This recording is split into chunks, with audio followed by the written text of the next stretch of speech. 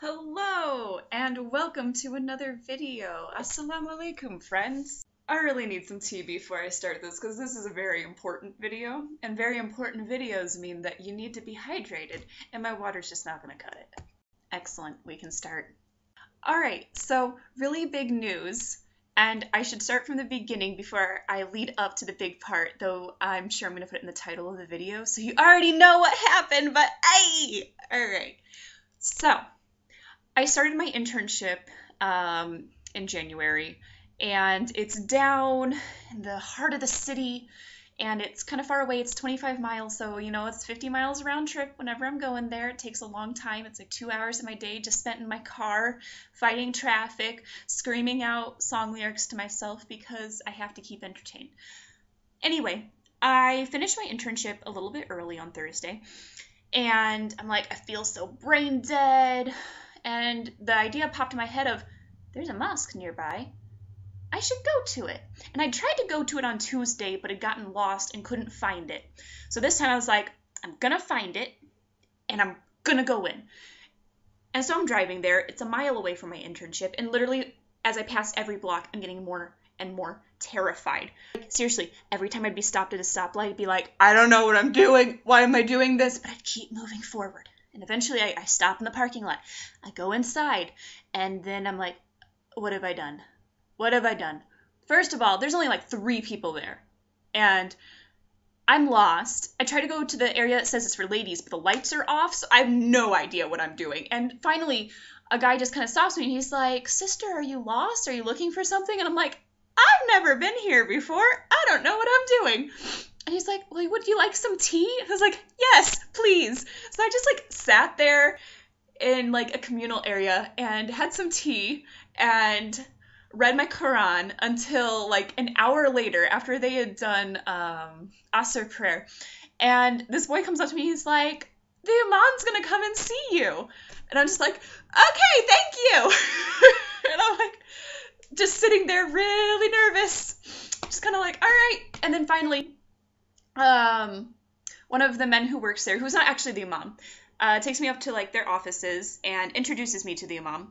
So I'm sitting in this nice office, and one of the brothers who's a PhD student at the university where this masjid is located, he's like, here, have this Quran, and have this book about the Prophet Muhammad, peace be upon him, and here, have this hijab, and what's your story? And he's just so nice. He's actually, doesn't talk like that. He was very calm, but he was so nice, and he's like, wow, it's so amazing that you're a revert, and he's like, I can't believe this is your second time ever at a mosque. And so he gave me YouTube videos to look up of other reverts, and he's like, well, a lot of the sisters get together every Friday night to listen to one of the sisters who's a revert gives lectures. I was like, okay, that sounds good. So he gave me the information on it, and I just kind of decided right from there, I'm like, I'm gonna make it. I'm gonna go there on Friday. So I did.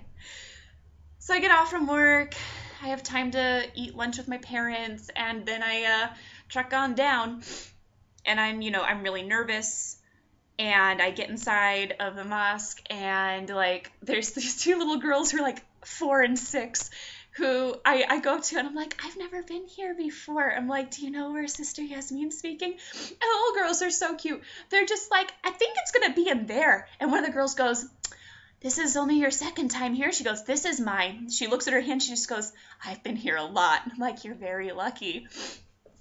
And so I go in, and there's a bunch of other sisters sitting around talking before the lecture starts. And I just kind of sit there and listen. And then finally one of them asks, they're like, so, hi, salam, who are you? I'm like, I'm Missi. I'm like, this is only my second time here, but I'm here to listen to Sister Yasmin. And they're like, oh, that's cool, welcome.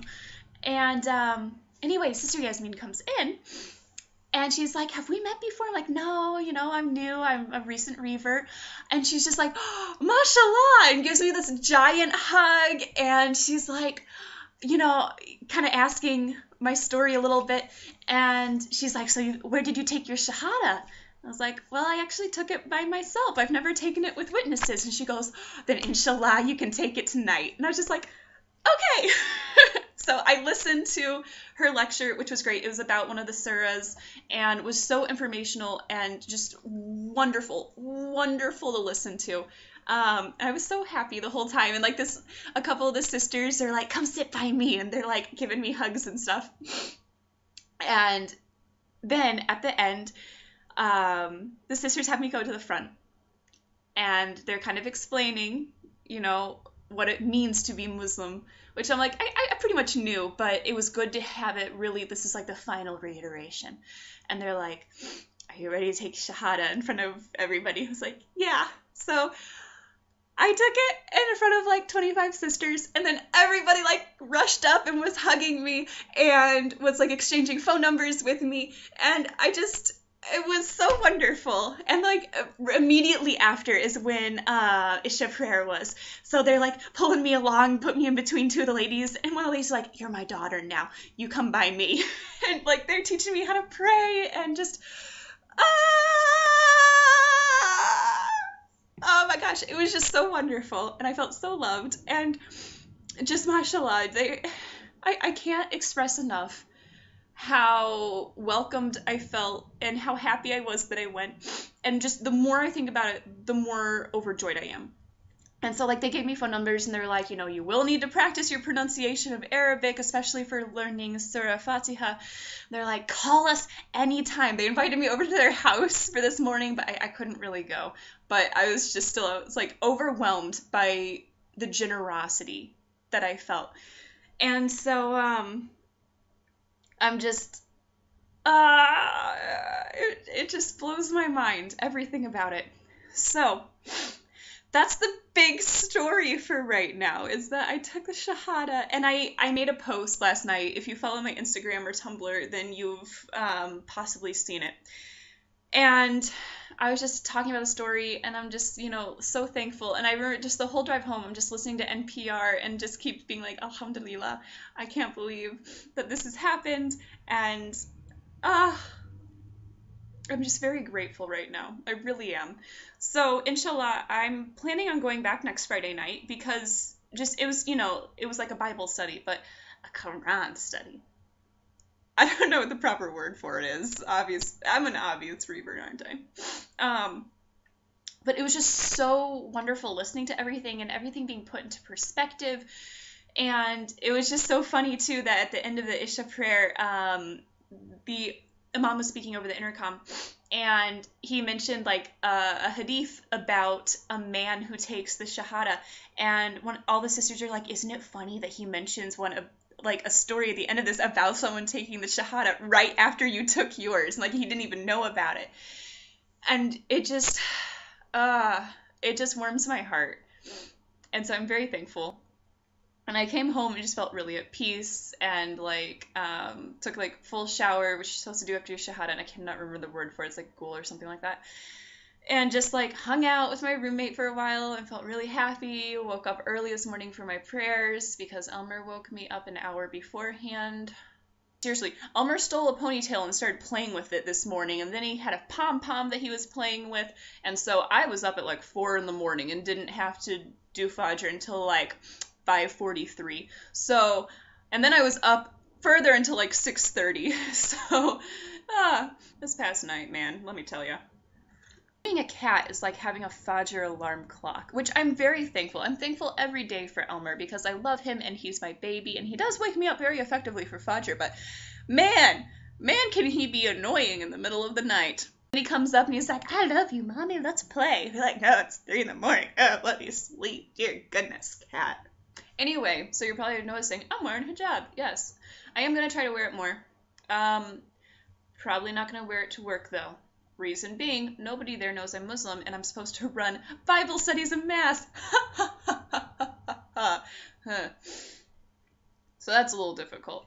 But I am going to start to wear it more, inshallah.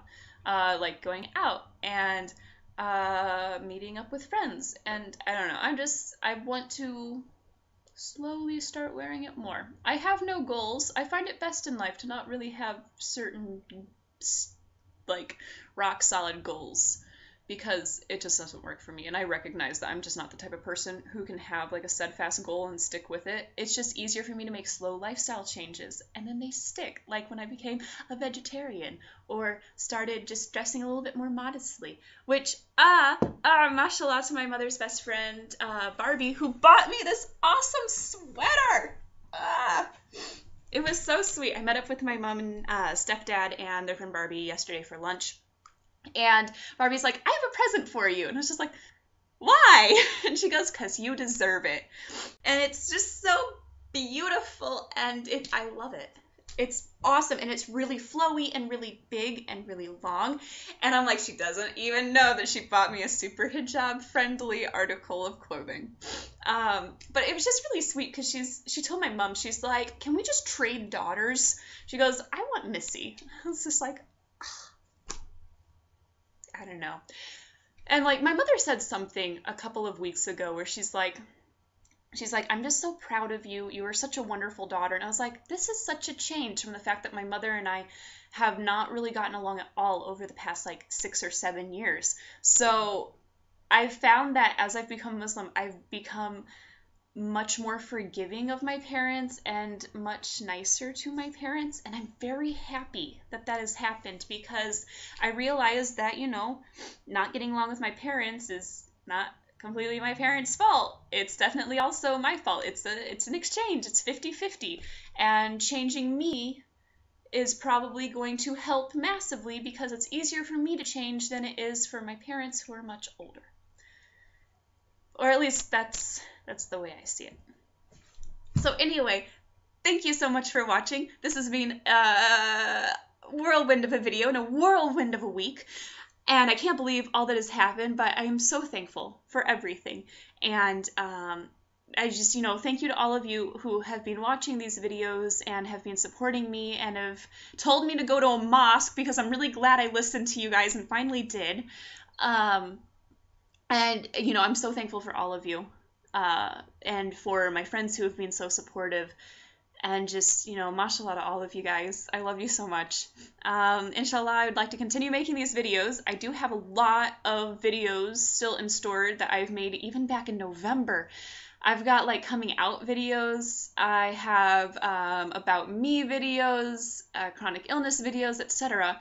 So inshallah, I'd like to post those eventually. You guys know I'm pretty bad at actually posting my videos. I make them on the whim, and then I'm like, I'll post this a month from now. I'm horrible, I know. Anyway, so I just can't stop like smiling and yelling. So I hope you all are doing great, and inshallah, we'll see you all later. So, bye!